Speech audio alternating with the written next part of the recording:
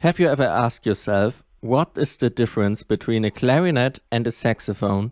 Never? Now would be a great time to start. When I say difference, I talk about the sound of these instruments. I think that even the least musical literate person can probably tell a saxophone from a clarinet. Maybe you have some guesses. Surely the materials have to play a part in the creation of the sound. The clarinet sounds wooden and the saxophone sounds metallic. But wait, they are both plastic clarinets and saxophones, and there are even wooden saxophones.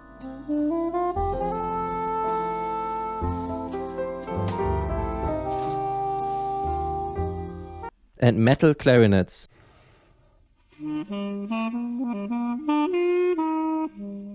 Which don't lose their unique sound.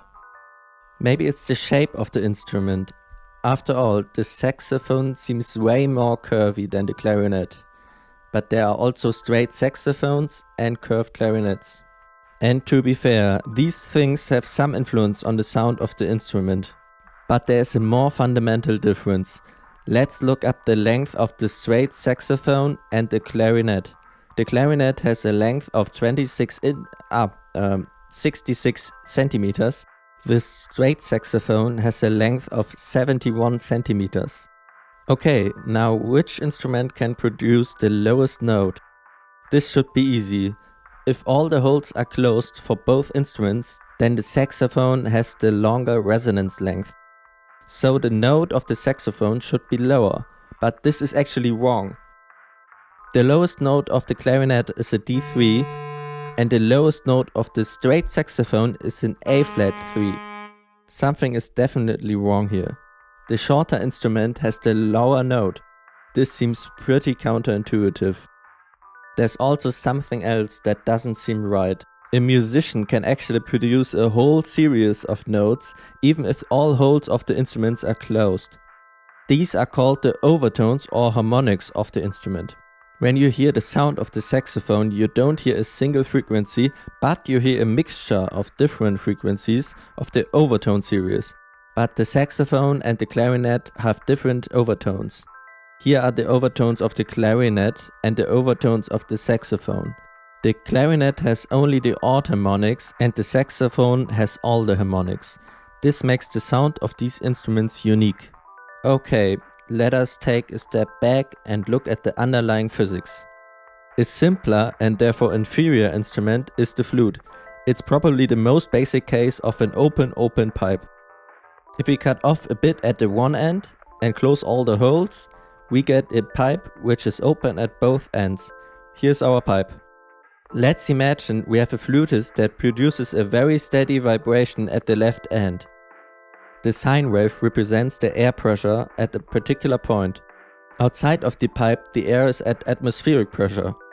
When the wave reaches the right end of the pipe, the wave is getting reflected and travels in the other direction. The reflected wave also gets flipped. To understand this better, we can think of little air particles. In a region with lots of particles, the air pressure is high. When a region of high pressure reaches the open end, the air outside of the pipe comes rushing in. The opposite is true for a region of low pressure. This results in a reflected wave with a phase shift of pi.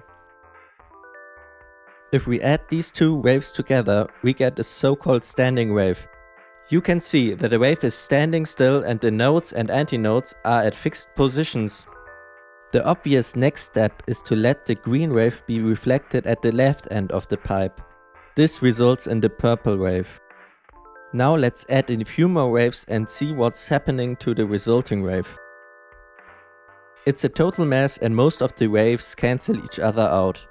But if the length of the pipe is changed by just a little bit, the waves all collapse into two traveling waves. At this particular length and with this particular frequency, we get resonance. We can also change the pitch of the first wave. Important to note is that at both ends of the pipe, the resulting pressure is at atmospheric pressure. A normal flutist actually doesn't produce a perfect sine wave, She or he produces a whole range of frequencies, and only the frequencies that induce a resonance get amplified and can be heard. These are the harmonics or overtones of the instrument. But the saxophone isn't a flute, and neither is the clarinet. The mouthpiece of these two instruments doesn't have an open hole. When we close up the left hole, the situation changes. Let's start with our initial wave. The reflection at the right end is the same. The pressure amplitude gets flipped. The change happens at the next reflection. At the closed end, the pressure of the incoming wave is the same as that of the outgoing wave. We can visualize this again with our particle model. When a high pressure front reaches the closed end, the particles get stuck and have nowhere to go. The pressure of the reflecting wave is identical to that of the incoming wave. Let's add a few more waves and examine the resulting standing wave. If we change the length of the pipe, we get a resonance at a particular length. Changing the frequency also results in the same. Note that there is always an antinote at the closed end and a note at the open end. Let's review our newly gained knowledge. Here are the first three harmonics of both pipes. For each pipe we can calculate the wavelength of the standing wave and its relationship to the pipe length. For example, let's look at the fundamental of the closed pipe. You can see that the standing wave is back to the beginning after 4 times the pipe length. So the wavelength lambda is equal to 4L. The frequency is inversely proportional to the wavelength. Just like that, we can calculate all the frequencies shown on screen. We can see that for the closed pipe we get only the odd harmonics. 3 times, 5 times, 7 times the fundamental frequency, and so on. These are exactly the harmonics of the clarinet. Compare this to the open pipe. Here we get all the harmonics. 2 times, 3 times, 4 times the fundamental. These are the harmonics of the saxophone. This is pretty weird. We understand why the clarinet has only the odd harmonics. The mouthpiece acts like a closed end. But why does the saxophone have all the harmonics? A saxophone has the same harmonics as a flute. But the mouthpiece of a saxophone is pretty much the same as that of a clarinet. There should also be a pressure note at the mouthpiece. The problem boils down to this. What kind of geometry produces the same harmonics as an open pipe but has a pressure note at one end? If you want to ponder about this question, you can stop the video now. Else I will continue by giving you the answer. The saxophone has the shape of a cone and the clarinet has a cylindrical shape. So for the saxophone, the radius of the pipe is growing. We don't have a planar wave but a spherical wave in the cone. Because of energy conservation, the pressure has to decrease when we increase the area. Or in other words, because the area is growing, the loudness of the sound has to decrease. Here comes the famous inverse square law into play, which you may know from Newton's law of gravitation or from Coulomb's law. Because these interactions expand spherical in all directions and we happen to live in 3 dimensions, this 1 over r squared sneaks into these equations. Same happens to the intensity of the sound wave, and because the intensity is given by the pressure squared, through a bit of proportional reasoning, we can follow that the pressure is proportional to 1 over r. Now let us look at the standing wave in a conical pipe. For that I used a huge cone and cut off a bit at the left side, so that the left side is open. The more you cut away, the more the cone resembles an open pipe. Then I rescaled the length of the remaining part and the amplitude of the waves, so that we can better see what's going on. The standing wave is identical to that of an open pipe. Closing the pipe a bit, we see that the amplitude of the wave is getting lower at the right end of the pipe. Let's close it a bit more. We see that the maximum amplitude is slowly moving to the left end of the pipe. If we close the pipe completely, the maximum of the amplitude has moved to the left end of the pipe, and at the end we get an antinote exactly how you would expect it from the closed end. But the important part of this is to look at the positions of the notes and antinodes. when closing the pipe. They don't move. A conical pipe which is closed at one side allows for the exact same harmonics than a cylindrical pipe with both ends open. And that's it.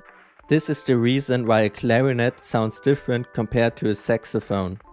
This also explains why a clarinet can play a lower note compared to the saxophone. The fundamental of the closed pipe has a wavelength which is 4 times the length of the pipe. For the open pipe, the wavelength is just 2 times the pipe length. And because the frequency is anti-proportional to the wavelength, the frequency of the closed pipe is smaller than that of the open pipe. So for any pipe we get the fundamental twice as low when we close one end. If you have a recorder at home, you can try this on your own. Just take the mouthpiece, blow in it and close the end with your hand.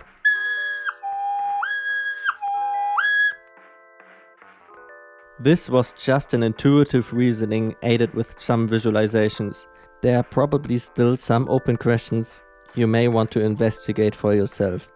Another approach, which can be equally or for some more illuminating, is to solve the wave equation for a conical pipe directly. I know that this isn't the most mathematical video, but I'm still thankful for 3 Blue 1 Brown for organizing the Summer of Math exposition and somehow giving me the motivation to do this video.